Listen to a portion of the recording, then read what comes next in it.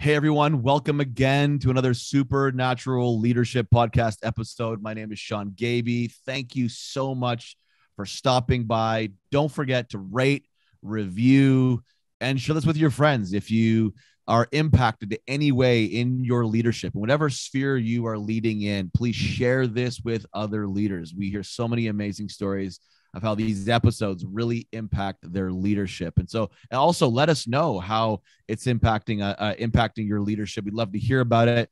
Tag us on social media, DM us, let us know how we can continue to support the supernatural affecting and impacting your leadership. Today, we have a very special guest with us, friend of mine.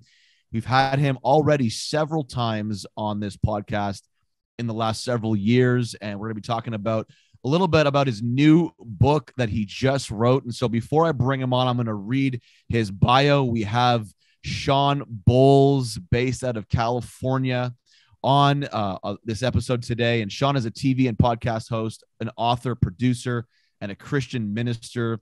He's been leading conversations in the church, entertainment industry, and in social justice that have helped believers connect their faith to culture in a transformative way. Shawn's deeply connected yet humorous style of speaking, media hosting, and coaching through his unique expert perspective has brought him around the world to meet with churches, CEOs, entertainers, and world leaders. His areas of passion include developing Christianity that brings transformation, the intersection of Christianity and popular culture, business from a faith perspective, social justice through faith, and hearing God's voice with a focus on restoring dignity to biblical-based prophetic ministry. He is the author of several best-selling books, including Translating God, Keys to Heaven's Economy, Breakthrough Prophecies, Prayers and Declarations, and his latest book, which we're talking about today, Encounters, or it's called Encounters, sorry. And Shawn is also a contributing journalist online for CBN News Network and Charisma News Network. Shawn Bolz, welcome again to the podcast. How you doing? That was a lot. That was a mouthful. I'm so good. I'm so glad to be here. It's an amazing bio, though. Your bio is actually longer. I shortened it, but no, you got a lot of amazing things. And for those of you that don't know Shawn Bolz, if you live under a rock and you don't know who Shawn Bolz is, he has some amazing content out there on various platforms. Like, you have tons of podcasts, don't you? You have like tons of. We do. How many shows do you have on a podcast platform? I don't know. Maybe we have 500 shows now. I don't know. A lot. 500 shows. But you have different like themed shows, right? Like you have like, yeah. You have ones about my heart business, was like with the marketplace. prophetic, you can't learn the prophetic just by being taught it. You have to actually hear what it's like in someone's life. So we did like exploring the prophetic, which was, how does God add his value to the prophetic in your everyday life? How is hearing his voice change the world around you?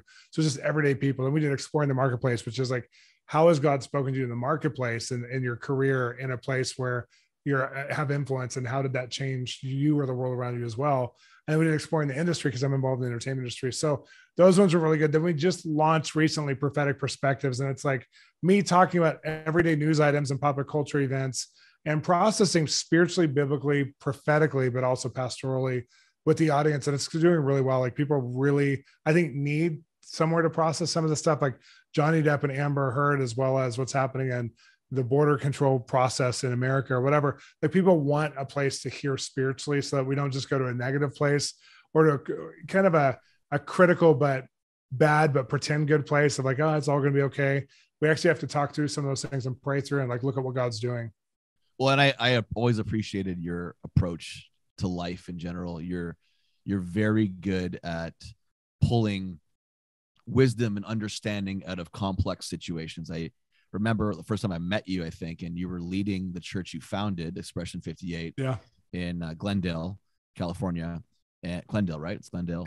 Yeah. It was Hollywood at the time, but it moved to Glendale. Yeah. And I just remember like you having like a controversial approach to a lot of things, but the way that you would explain your processes always were like, wow, these are like illuminating. Like, you always had an amazing way of explaining and bringing understanding to complex, controversial topics. And I always appreciated that about you. And for those of you that don't know Shawn Bolz, like, he's also, in my opinion, one of the best storytellers. Like, I so appreciate your I'm style. long-winded. No. Yeah. But you just do an amazing job, and like your memory for stories and details is just incredible. I remember Bob Jones was like that. He just had this amazing way, even if his stories were like out there and so parabolic, you had to be like a really intense spiritual interpreter to understand. He just had this amazing memory for details when it came to stories. And Yeah. I feel like you have that. And I love listening to your stories and how they connect to making faith practical. This is a supernatural leadership podcast. We want practical tools on how to live out the supernatural in the context of our leadership. But I want to dive into your new book, Encounter. I have one right here. Let me That's see it. easy. I have There. a book. Beautiful. Encounter. It's beautiful. Like a brain tree on the front. It's beautiful. I was just razzing Shawn before the podcast about how I didn't get my free amazing book in the mail. Apparently he sent me some. I never got them, but I'm excited. I haven't read it yet. I've heard many good things about it, good reports from people that I know that have read it.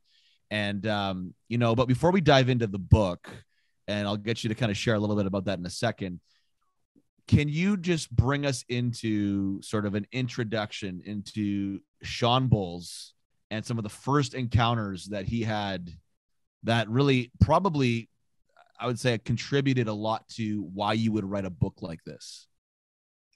Well, Shawn Bolz, I'm just kidding. The way you said that, I want to talk about myself in third person. I grew up in the church, and I grew up around a lot of the supernatural stuff because we were in the vineyard during the Jesus People movement. And so people were getting healed all the time. And I was just a little kid, and watching people go through deliverance or healing, and seeing someone that my parents would say, this person was like living on the streets and now they have a job, because of Jesus, and going to retreats and mountain cabins where God was moving with youth or whatever, like all these things growing up.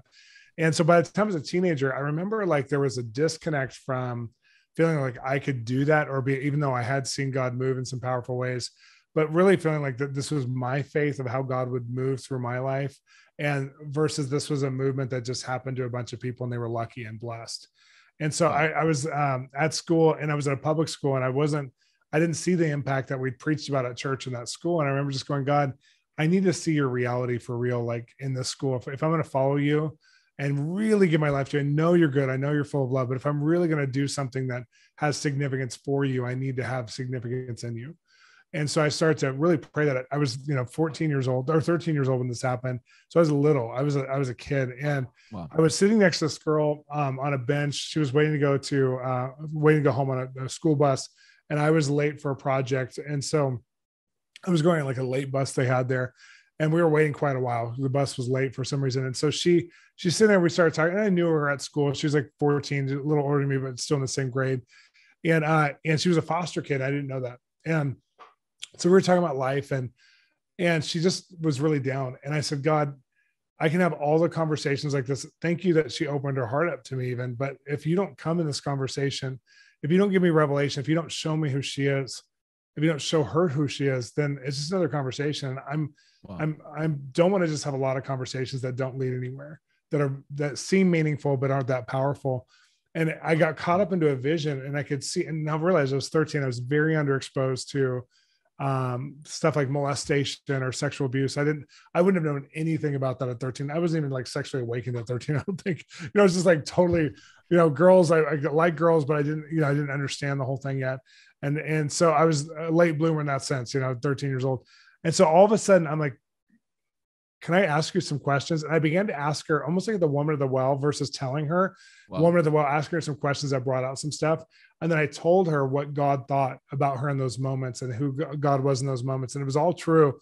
And it wasn't my parents doing it. It wasn't some evangelist at church. It was like me feeling the heart of God, seeing who she really was, and seeing how the enemy had put marks against her so that she couldn't really be her authentic self. And I just went to war with it in those minutes and just like talked to her, spoken to her destiny. And by the time I was done, she gave her life to Jesus, started coming to our youth group. I went to a high school youth group, even though I was in junior high, started coming to youth group because she was going to ninth grade. And it just had a transformation and got set permanently in a home, a family, and became a different person all within like 6 months. Wow. And I remember just like walking away from after she got saved in that moment. I'd never brought someone to the Lord before out and about. And I remember just going, you're so beautiful, Jesus. You're so good. Like you just like undid a lifetime of pain in her life. This is so crazy. Wow.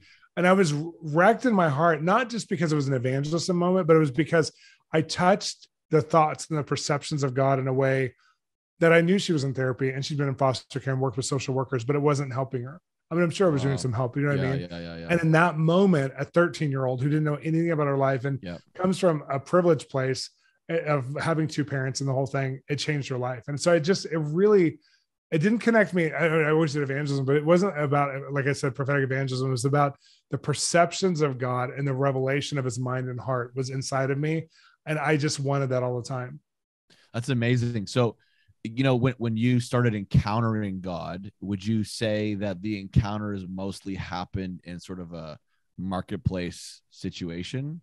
Or no, it was did interesting. They start personally, like privately? It was very personal because I was asking God about my life, and he started to confirm things through just the world around me about my calling and what I was, like favor was a big theme when I was in high school, and there was a war. There's always like jealous people, even teachers in my life, which was so bizarre to me because I was like, you have a position, you have, you have a career. I'm just a kid, but there was like this jealousy thing, but there's also favor, and God would lead me. And all of a sudden I would recognize, like, this drama teacher came up to me. I'd only been in her class for 6 months. She'd had some favorites. She was a extreme militant lesbian, totally knew I was a Christian, and I was very religious. So I wasn't nice about some of the stuff I would say, just because I was, going to a Baptist youth group at the same time I was going to like a charismatic group. And so I was a little vocal about my, morality beliefs. And so, but as far as performing her class and loving her, I still loved her and performed her class well, but we definitely didn't see eye to eye on a lot of stuff. And after working with her for a while, she said, you have something on your life that I've never seen before, or I might have only seen them one other time. I want to leverage my position with UCLA, because she had been an alma mater there. That was her alma mater. And she said, I want to leverage my position if you want to go to drama school to help you. Wow. And I remember just thinking, out of all the students she's worked with for decades, she's in her 60s. She chose me, who didn't even have the same belief system for her. And I felt like God spoke to me at that moment saying, I'm going to open doors even through people you would least expect. And so I was on the prophetic journey. I could tell you 25 of those times where God brought a natural circumstance, like the minor prophets in the Old Testament, and spoke to me about his nature, who I was, what he wanted to do through me. So that's where the prophetic really started. And then in those, when he would speak to me about something about myself or about my life or about just I call it my prophetic journey, he would then also have me sacrifice or also speak to other people or like give away. So it was never self-absorbed. It was always like, let me lead you in a journey with you, but also I want you to give back and give out. So there was always like a ministry arm to it as well, where all of a sudden I would, have something else to say to somebody else. But I mean, he's always been that way. Like I've, moved into houses that had prophetic significance and where he would make it a message, not just a house, right? Have certain relationships open up and they were a message, not just a relationship. But again, I didn't let them just be a message. I valued them for what they were, but also he would use it to be a story. That's amazing. I love hearing that, like these experiences. And you said you've had so many of them when you were younger, outside of just a private personal time with God, and how they would manifest in favor with people. And I think people forget. I think there's a lot of people out there that have this desire to only encounter God in their personal private life, but yet somehow disconnect that from its impact in their public life. And, growing, like when I gave my life to Jesus, like my whole ministry started on the street in a marketplace scenario. I would say to everybody that I learned to hear the voice of God on the street, not in the church. I wasn't attending prophetic classes. I didn't even have a grid. My first ever prophetic conference was a Graham Cook conference. I'd never heard of Graham Cook. And I just stumbled in there, and it was the first time I'd ever heard prophetic teaching. And let me tell you, it was like the greatest introduction ever, because he's like one of the most amazing, solid, individuals. And I remember it like activating something even deeper in me, but I was learning it by just doing it, because I was under the impression that the power of God was only in the as you go, these things will happen. So I was like going all the time, and that's where I was encountering God the most. But then I learned this key of like that it made my private time even better, because I would go and maybe something wouldn't happen, or I'd get frustrated, or I'd feel like nothing happened the way I thought it was going to happen, or I stepped out, and then I'd go back into my private time and I'd wrestle this through. And then I started having encounters in both private and in public settings, and it wrecked me, and it became the foundation of everything that I am today. So I love hearing that, like when you share stories like these encounters happening, they're not just encounters in your personal private life, they're in your everyday life. And I'm assuming your book encapsulates this, right? It's about both. But it does. It's not a teaching book. So it's really me telling about 13 or 14 of the main encounters I had starting in 2001 to about 2012. And excuse me. And it tells, I would have never been able to do this other than God, but it puts them together to form perspective and also to give you faith for what God wants to do in this next generation. So it's like a real faith-filled, you're going to get connected to the heart of God. But I feel like my encounter becomes a reader's encounter, which when I say that, it's almost prideful sounding to say that, but I feel like God's like, I gave you this encounter so a lot of other people would have a prototype so they could experience me as well. So your encounter might become a starter encounter for some people, but I'm going to go on from there. Yeah, because your testimony, I mean, it whets someone's appetite. It'd be like, wow, there's more. There's more. And if he can access God in this way, I can too. The expression, the encounter will look different, but it's an invitation to go deeper. You in your excerpt on your book, the first part of it, I want to just explore this a little bit. It says in this book, Shawn Bolz shares a series of rich divine encounters that have defined his spiritual perspective so others can be released into new ways of thinking and experience an expansion of their spiritual intelligence. Explain that a little bit and share with us some of these encounters that did actually shape your perspective in a new way. Yeah. I mean, encounters are what launched me into going after the prophetic for substantive prophetic experiences with world leaders and with the poorest of the poor and with people in the entertainment industry and with business leaders, because I had an encounter of what God was like and he showed me what was possible. And a lot of it revolves around 2001. I mean, I never would have had this language without revelation, but I was caught in a vision and I saw, and I was just in my own time with God, but I saw this huge city being built. And I didn't know what I was seeing. It was an ancient city, but it was beautiful. Very, it looked more Egyptian in a way than it did, or Persian or something than it did Hebrew, just because of my mind. I wouldn't have understood Middle East architecture, but I'm watching this thing get built and it's going in fast forward, like time lapse. And I could see different parts of it, but the city infrastructure and the transportation systems and the school systems and the judicial system and just all the greatest resources known to man are coming together.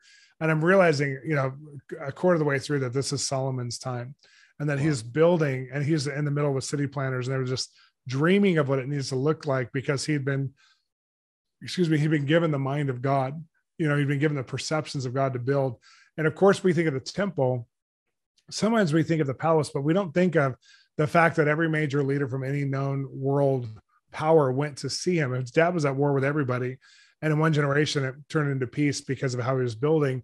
And everybody went on spiritual tourism or even just judicial tourism to see how he reigned in his courts.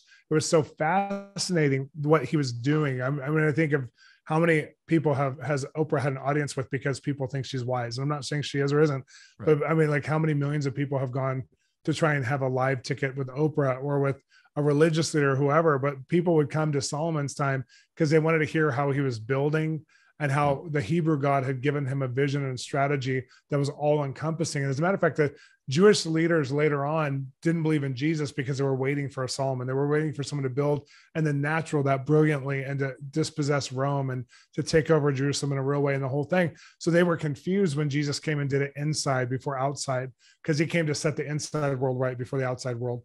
But so it was just such an incredible thing to watch this and thinking about Solomon when he had the dream and God asked him, you can have whatever you want. And I'm watching this through a vision where he's saying, I want to think with your mind. I don't just want wisdom. I want your process, like your mind to overlap mine. And I want to build like that. And out of that, the most wealth and the greatest kingdom ever built was built.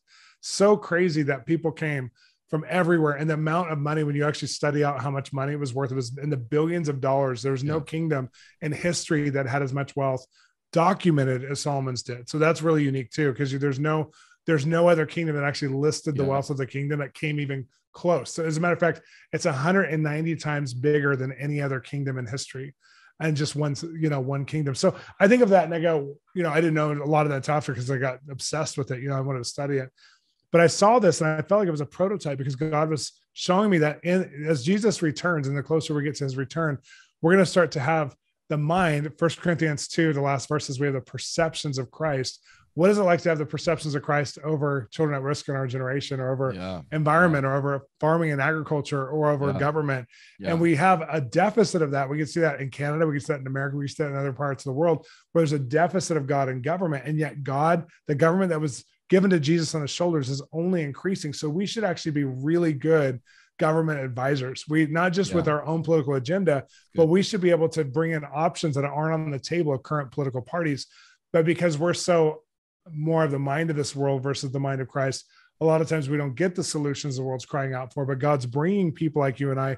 He's touching us, not just with his works, but with the perceptions, the intimacy of the fellowship of his mind, the way Jesus had when he was on the earth. And he prophesied this in John 14, 15, and 16. You have the Holy Spirit, and you have the same operation of communion or relationship that I have with the Father. Then he prayed for it in John 17. So when I'm seeing all this at once, and this is just the first chapter, it totally changed my whole paradigm. And I started to realize we're going to have access to revelation that's going to change world issues and is going to prove the goodness to God to a billion people who don't have power, because they're going to get power from Christians who are in the engineer field or power engineer field, or we're going to have people who don't have access to right water, or we're going to, there's a Christian group who already, there was the size of Texas pile of plastic out in the ocean, and they've already invented an invention.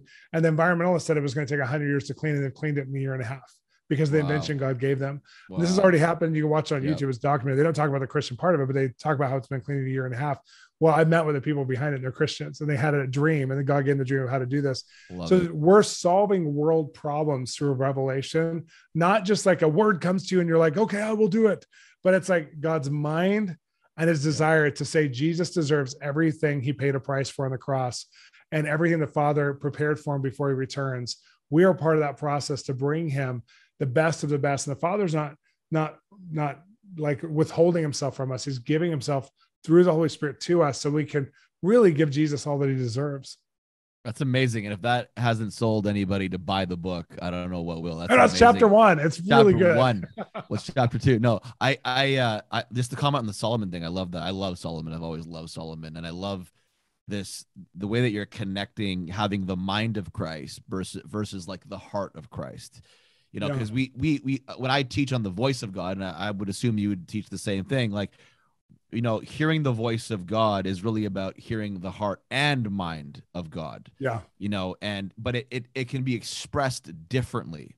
And just for like, back to the Solomon thing for a second, like Solomon had the mind of Christ to know how to build, but then he had also the heart of Christ, so to speak, the heart of God, his Hebrew God, Yahweh. He had the heart of God to know why he was building and what he was building. And so, and studies that I've looked at for this, and I've always shared this when I've taught on this, according to today's dollar, I don't know if this is US or Canadian, if you were to put Solomon's temple, just the temple component, into today's dollar, it would have been over $54 billion. So it would have been like a $54 billion church.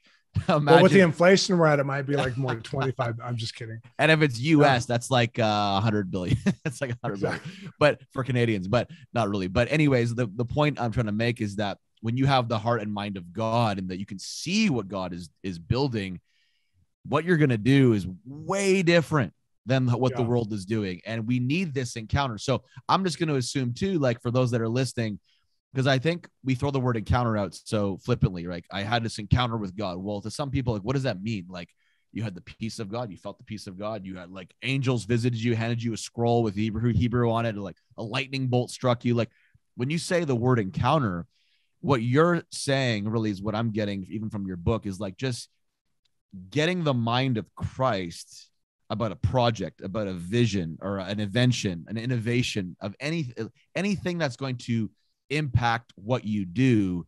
You're likening that to an encounter with God. Is that correct? Yeah. I mean, it's kind of getting it downloaded his perceptions. We both teach people how to hear from God. And what was interesting when I really started to teach people, and I've taught tens of thousands of people, if not probably actually millions of people now through all the media.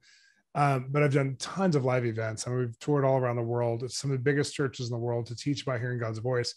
The majority of people hear God's voice through their gut or their mind. They hear like thoughts, get like projected thoughts or internal thoughts that come up because the Holy Spirit has the God who can't fit in his own time and space he built live somehow inside of us. We're his temple, and he shares his thoughts and his heart, his inner heart with us. The 1 Corinthians 2 again says the Holy Spirit searches the deepest parts of God and relates it to us somehow inside. So a lot of Christians are tripping because they hear these incredible processes of somebody hearing God's voice audibly externally. And so that disqualifies that they're hearing a majority internally. Right. Yeah. And the most of the way we encounter God is through our internal process. And when you study neurology, it's really cool. Neurobiology is amazing. That's one of the reasons why I like the book, because on the book, you have like the mind, yet the tree of life. And it's a whole theme in the book is the oak trees or the trees of life. But when you study neurology, you realize that our mind has, I can't remember how many neurons. Our mind has like, I'm going to make this up, but like 1 billion neurons. Our heart also has like 500 million neurons, and our stomach has like 80 million neurons. I'm making that up. I can't remember the exact numbers, but that's about the ratio. Right. So our neurology, to how we think with our gut, we think with our heart, and we think with our mind. It's proven. Right. Yeah. And that means that the way we hear God, it's not just a heart process, but it involves the heart. It's not just in our gut or discernment, but it's also in the way we perceive the world and we perceive God around us. So I love that I was able to write into this, because I start with how God created us before time began. Ephesians 2:10, it says that he thought of us, the destiny, the calling, and the life we would have. And he prepared it before time began. So even before we were in our mother's womb, he knew us, that thing. And I saw before time began, he was sitting over the firmament, before he created humanity. And he was looking at, and he was dreaming of each one of us as a master artist dreams of their art, as a parent dreams of their child, but for millions of years. I mean, the equivalent of millions of years went into each one of us. And there, all these rope cords were coming out of the Father's heart, and Jesus and the Holy Spirit and the Father were deliberating over each one, laughing, smiling, intricately creating and thinking and imagining and dreaming of us. And it changed me, because when you think of God that way, and you think he's a creator, and you think he's a father, it's like we have so much invested into us, and there's so much of himself invested into us having a thriving, successful life. Jesus says, John 10:10, you're going to live a life abundantly. And it's like there's so much of what the Father and Jesus and the Holy Spirit dreamed of for us that we're living with such a small measure of it. And yet Jesus paid a price for the fullness of it. It just changed my whole life. I mean, it's just changed. Ever since I had that encounter in 2004, I've just been, I can't get depressed. I mean, I can have some depression, but I can't get into a darkness, because I just look at his heart and go, there's so much more. There's so much more we have. And when you tie that together with understand the mind of God for your generation, for your calling, for your purpose, but then understand how intricately you were created and how beautifully you're loved even before you came to the earth. I mean, it's just phenomenal. Just to know what's available in his heart to us. That's amazing. And I think, so I think you kind of touched on it. I think for those that are listening, I mean, every time you recognize the voice of God for yourself, you are encountering the living God. Absolutely. And I think hopefully that's like liberating for a lot of people, because a lot of people that are outside of, let's say, the streams that really focus hyper on experience and encounter, and you're listening to this, and, maybe you're in business, and, you think your perspective is like all the pastors and the preachers out there, they're the ones that encounter God. And I'm like this marketplace guy. And like, I do my daily devotions and I'm committed, but like, where's my encounter? I think there's this, we want to demystify this idea of what encounter is. Every time you get that nudge from God to, meet that guy and build a network with that individual, or, step out into this new business idea, or sign that contract, or whatever it is for you, every time you're led by the Spirit, it's as though you are encountering God in your everyday. You may not acknowledge it as an encounter because it doesn't stand out as anything abnormal, but that's what it's supposed to be. It's supposed to be a normal, everyday, being led by the Spirit encounter with God. And I think if we can begin to acknowledge it, even in our language, I think it's almost like it's going to open us up more to more. I'm going to do an activation with the listeners at the end where we're going to talk about that. So I'm excited you're bringing that up, because it's literally leads us into that activation that we'll be doing, because we have to learn how we're hearing God and when we're having our wins with our spiritual life, so that we can look at that as a prototype for what's coming. And God always builds foundation stone on foundation stone. So whatever he's done in the past is making us ready, and it's a prototype for what he'll do in the future. It's not the end point. It's not like, and even if you missed it, like when you missed something in God because you weren't obedient, the good thing is whatever God has in his heart will never leave unfulfilled in your life. So it'll always come back around in a different way. So he'll always recreate the fullness of destiny, not partial destiny, the fullness of destiny for us. That's why we see when people make maybe a bad mistake and they end up in a road of divorce, or they end up in a road of disenfranchisement with one of their children, or they end up in a financial peril, like whatever. It's like God can still recreate your full life Right. for full destiny. And that's why we have to learn how to see that, so that even in times of weaknesses, when we're just being human and stupid, we do what we don't want to do, even though we know what we should do. It's like we can still trust God when we turn to him, that he's going to recreate everything for us, and he'll encounter us to do that. That's amazing. And, it's his promise that he is with us 24/7. And so, we as leaders need to be, in our language, pursuing God. What does an encounter with you look like today? What does an encounter feel like today? Like, Yeah. how are you leading me today? Because you said it in the beginning, and I want to kind of bring this up again. You said something very powerful. You probably, I don't know if you meant to say it, but it just came out. You said, like, you wanted to not just have meaningful conversations. You wanted to have powerful conversations. Yeah. Conversations that led to more powerful impact. I think this is why we need to be praying, God, I want to be someone in my leadership, in my business, in my career, in my vocation, with my coworkers, in my family, in my church, in my ministry, whatever, that is encountering you consistently, because I want to go from just meaningful interactions in my life to powerful interactions. And I think this is what your book really is about, opening us up to, right? Like, about going from meaningful to powerful. It's a double punch, combination, because you have that, and you have the fact that we have to have an expectation for encounter, because when you have an encounter with God, what would have taken 10 years will happen in a second, or what would have taken a lifetime of education, a lifetime of career to accomplish will happen quickly. And there's so many things that God, the Father, has promised Jesus in order that Jesus would get his reward in his return. And those things are going to take us living an accelerated life. And it's going to take us living a double portion life. Like Elisha going to Elijah, I need double what you have. And so when you have an encounter, we're looking, as a leader influencer, we're looking for God to add his value to us and do things that we couldn't do out of our own strength. Because if you're a leader, or if you're influential, you can do a lot in your own strength. You can make a lot of things happen. I've talked to pastors after 10, 15 years of incredible success who have a breakdown and go, I did most of that myself. Wow. And they realized, just through their own capacity of administration, engineering, whatever it is, that they had created that. So if pastors can feel that failed at the end, like with no dependency on God, no dependence on encounter, we can all go through that. And so the cool thing is when you start to look for, how is my Christianity actually changing my opportunity? Am I getting everywhere I'm getting because I'm self-made? Or am I starting to see the parallels of where God's brought this opportunity, which led to this? And I would have had to go to school for 7 years for that. Or I would have had to, be in, that industry schmoozing or networking for 20 years. And I got the opportunities in 3. Recognizing those moments of God, of how he's building your life, is part of the encounter. Sometimes you're encountering God by where you've gotten in life, not because he spoke to you directly, not because you even knew that until afterwards, where you look back and you go, I'm here and I should have only been here because I had said yes to God's process. Wow. And even recognizing how you've been encountered where you didn't know on a conscious level what your yes led you into, but realizing that God's added so much more value. Christians, we have to have value that is added by God in the kingdom that we didn't bring. Right. That's the beauty of Christianity, is that we're going to do things that we couldn't have done.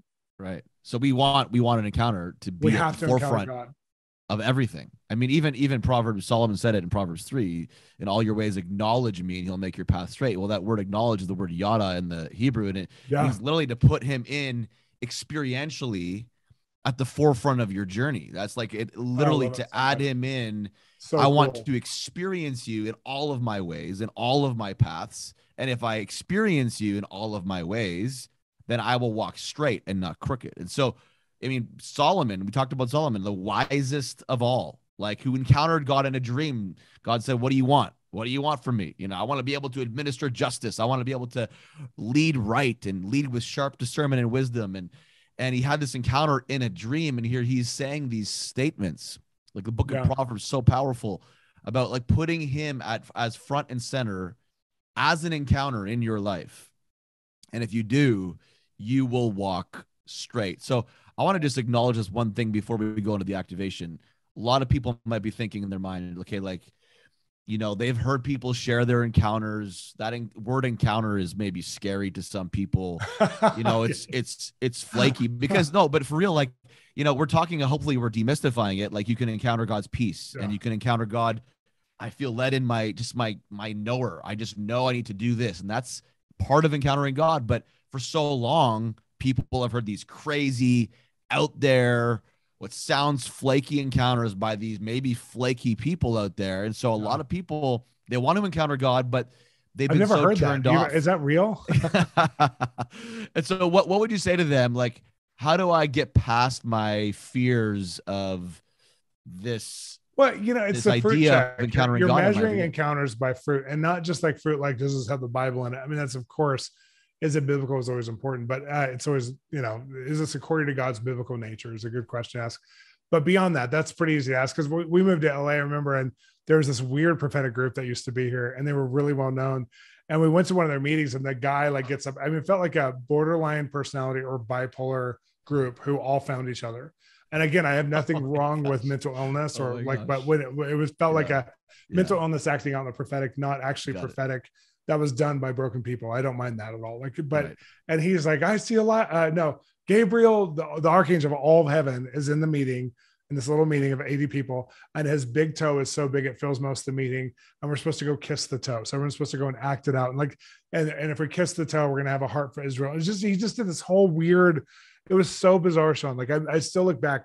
I brought an internship with me to go there because we thought it was a legit group because they were like on lists online and prophesying a lot and whatever. I don't know where they went now, but It was crazy. It was mental illness masked as prophecy. Wow. And if that's out there, and there's a lot of that kind of stuff that's out there. And again, there could be mental illness that has prophecy. That I'm not talking about that. I'm talking about people who can't recognize the difference between imagination or can't recognize the difference between conspiracy and actual prophetic encounter. And the thing is, we should be able to measure it by its fruit. So when God speaks to you, you should be writing down whenever there's a fulfillment to it. And that's trains you for how to know how God speaks to you. Yep. So when God speaks to me, he speaks a lot about resources in my life and a lot about relationships in my life. So if I hear God, like I remember, I heard God about, I want you to sacrifice for people in hospitality and have people live with you for free. And so I had this man live with me. He needed a place to go after his marriage fell apart and he was going through a lot.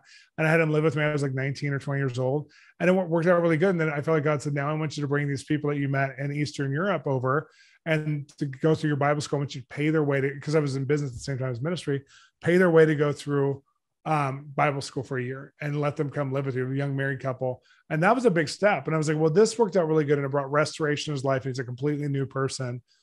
Why wouldn't God ask me for this? So I let them come over and I knew it was exactly 12 months. I wasn't going to violate that because if you go over, sometimes it turns into a mess.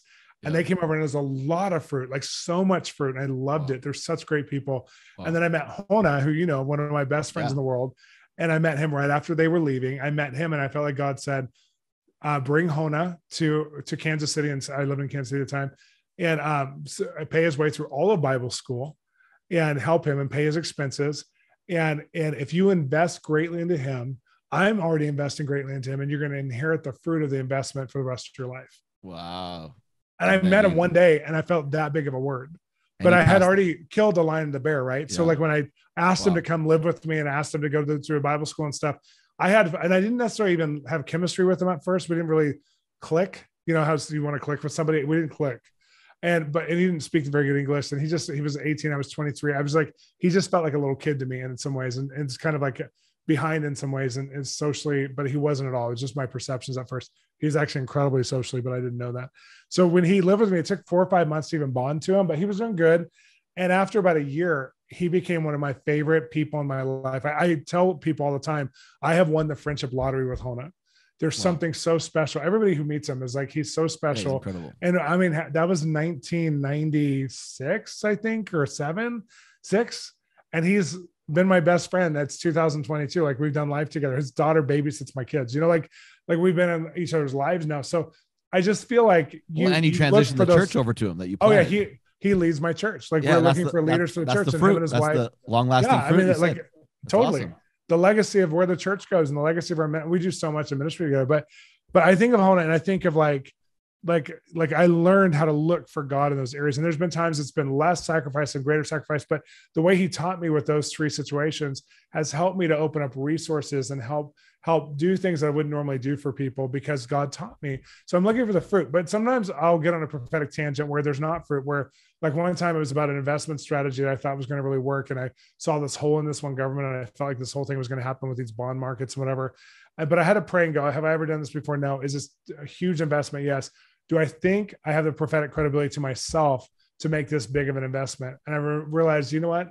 I don't have enough experience in this yet. So I asked a bunch of people who are really good, Christians who are amazing, and it hurt my feelings because they all said I was stupid, but in a loving way. Said, this is not going to work. What you're getting is not God. You're probably hearing something, but this won't work. So I let this one play out because I felt it prophetically, but I didn't hear God to do it. I let it play out and I was wrong. So that was a good learning experience as well. So we have to learn from both the things that don't work out and the things that do work out. And we have to start to make a track record with those things that helps give us the faith for the future. Problem is, most Christians don't think about the past. They only think about the present and the future. But the Israelites understood how you had to build from one encounter to the next, one generation to the next, one story from the next to build your future. And that's hugely important. Wow, that's amazing. And I think in the end, if we're going to live a life of encounter, we can't be afraid of the wrong. Yeah, a lot of people absolutely. are so afraid of having the wrong encounter or being exposed to something that's false that they actually disconnect themselves entirely from any encounter at all, because they just live in this judgment of everything is bad, everything is wrong, everything is negative, and then we can't see the good when it does happen. And so I think we can't be afraid of the wrong, and we have to have more faith in God's ability to keep us straight, to keep us walking forward than we do in the devil's ability to take us out and derail us. I think a lot of people have more. Let me say something to that real fast, because now we have to end soon. But in the middle of pursuing a life of encounter is a lot of bad biblical eschatology. So a lot of people who have encounters, it limits them from participating with what God's doing. So maybe it's technology. They've had encounters that like the whole generation hated the internet before they got on it as Christians. And they were like, the internet's evil. There's so much pornography on it. We shouldn't use it. You should limit your space. People were not having it in their houses. A lot of whole movements of churches decided that the internet is bad. The problem with that is now we saw during coronavirus, the majority of churches had to go online even for their presence, become televangelists, so to speak. We had to learn how to have virtual real estate. We had to learn how God wants to use the internet. And now it's like a third arm for almost all of us, even as Christians. It's one of the ways that we do life. But a lot of times, because of the Antichrist spirit that may come and possess a one world order, we prevent ourselves from entering into an encounter that God has for the now. Before, the metaverse will be used completely only for evil, maybe one day. I don't know if that'll ever happen, but that's a lot of people prophesy. There's a harvest to be had there. There's people who are living their whole lives through virtual reality and online. And so there's a harvest to be had there. So God's going to commission some people to go there. And there's this thing, a lot of times there are encounters where we might see something about the end times, but we apply it to the now.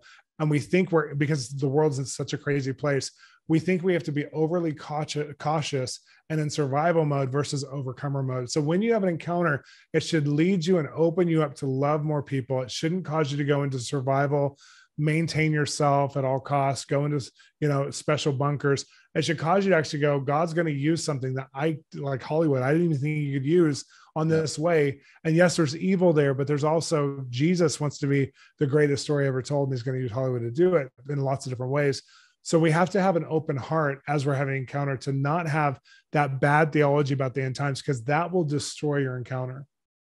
I so agree. And I think that's so wise. Thank you so much for sharing that. What would you give us as an activation for everyone out there right now to break through and move through? I mean, I know your book probably is an activation in and of itself. It's going to be an inspiring invitation to come into a new place of encounter. But what would you say practically, whether it's the next 7 days, 21 days, 62 days? Yeah, I would say the next 30 days, look at each week, spend one time with God a week. And the first week, I would say, look for 3 or 4 of the biggest wins you've ever had in your life and look for God in them. Like define, where was God in these moments? Did he help me to make these decisions? Did he lead me? Did he lead someone to me? And just look for a pattern of those wins. Maybe it's in business, or maybe you're a minister, it's in ministry. Maybe it's in your family or your relationships. Look for things that aren't according to your nature that you got to, like look for where God's at. Then the second week, I would look for right now, currently in life, what value is God adding in your life that you couldn't have had if you weren't a Christian? And ask that. That's a huge question. What has God put in your life that wouldn't have been there if you didn't have him? And make a big list, make as long of a list as you can. And if it's a short list, go get some mentoring and counseling. And I'm not saying that meanly. And it's not like you're disciplining yourself. You need help to articulate what God's doing in your life. And if you're shut down in that area, you need to focus on some attachment stuff. You need to focus on, like, how do I reattach my faith to God? And so it should be a decent list. Like you should be able to write 10 to 20 things of areas of value that God's adding to your life right now that you can see. And you're going to realize after you make that list, that is a very prophetic list, because you're going to go, wow, financially we're here. I would have been here because I had an indebted nature, but I'm here. Or maybe it's relationally. You've given me these 3 groups of friends I would have never met if it wasn't for going to this church and being involved with this project and being involved with, and write those wins down. And then the third week, write down everything you're grateful for. Then so next to what you're grateful for, look for God. Like write it down, make the list first before you do it. Write down everything you're grateful for. I hope it takes pages. Then spend the rest of the time you have in your devotional time that week putting God's name for how you got there. Wow. Putting God's name for how it came in your life. The last week, I want you to make a list of things that you're believing that God will do that you can't do in yourself. You can't do based on your own opportunities, your own education, your own relational sphere, your own resources, your own social economic status. But what are some of the things that God wants to do that you know are beyond you? And write them down and put as much detail into them as you can. And then close it up and say, I trust you, God. Wow. I love that. That is super powerful. Thank you so much. It's going to help a lot of people.